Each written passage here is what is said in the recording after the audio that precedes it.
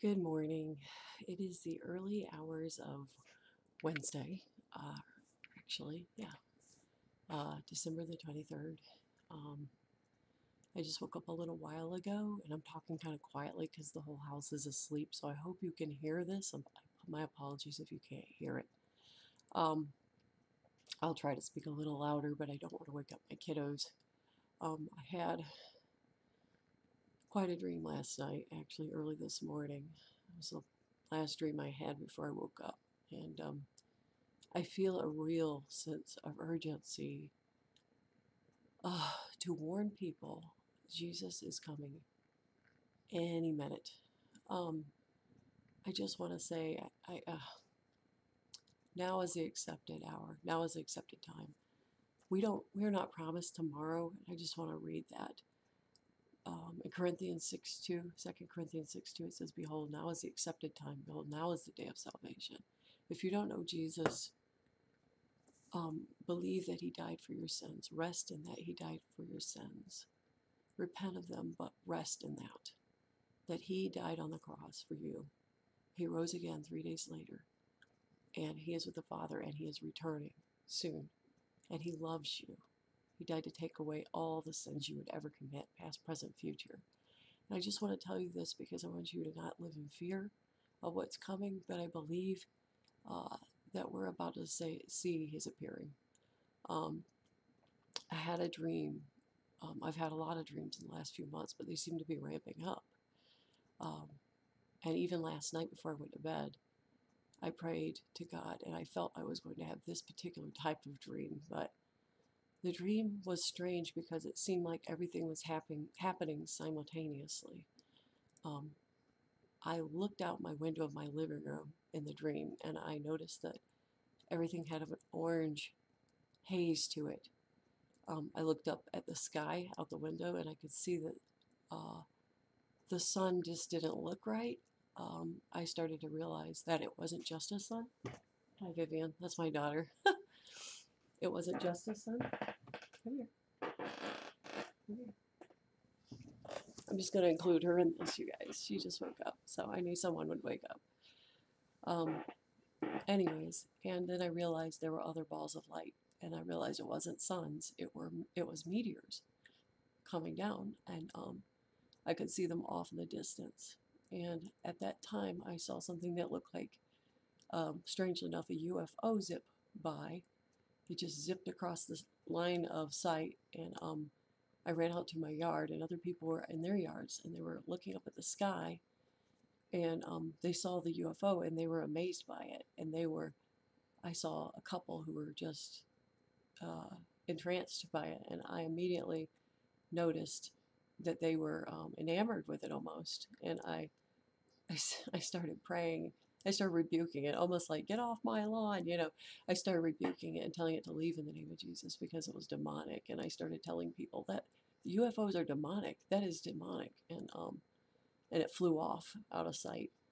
And oddly enough, the next thing I remember is I'm standing on the edge of a cliff next to water, next to the ocean, and I see people playing out in the water on the edge with their dogs, they're walking their dog. And I look out, and for some reason, I had someone guiding me, and I don't know who they were. It was a woman.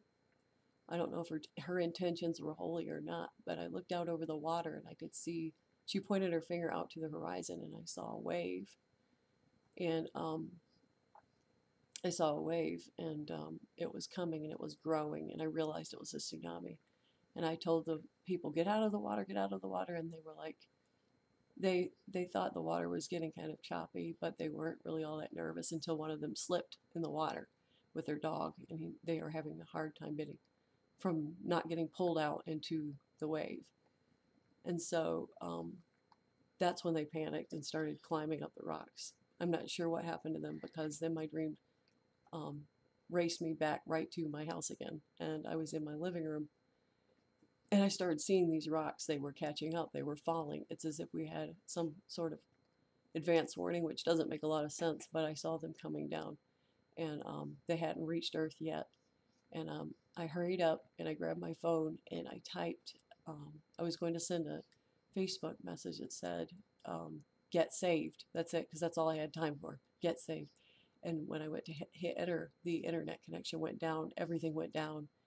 And I ran over to my husband and I grabbed his hands. I kissed him and I held on to his hands. I said, we're going. And we waited. And then I woke up.